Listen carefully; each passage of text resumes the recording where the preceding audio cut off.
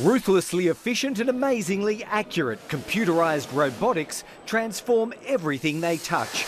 But ask them to calculate an average income, which could result in a debt. And robos a no-no. These debts are not raised by robots, and that is why we do not call it robo-debt. An algorithm by any other name, the government's been using tax office averaging of incomes to chase assumed welfare debts for 4 years now.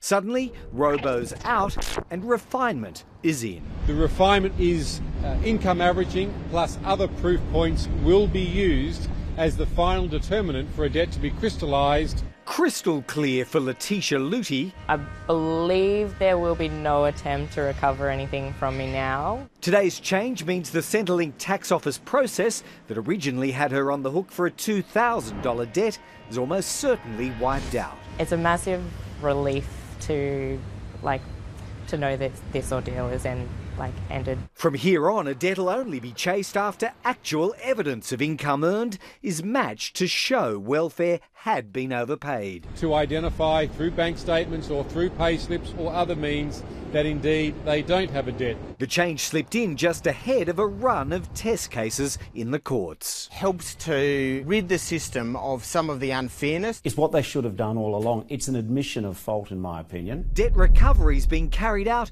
on an industrial scale, and the budget depends on it continuing. The government's banking on $4 billion in savings and already has half of that in the kitty. But these changes cast the remaining year's forecasts into doubt. This latest refinement of robo-debt will almost certainly shrink those estimates. And for an unknown number of people who already paid up because the tax office algorithm told them to, a refund could now await.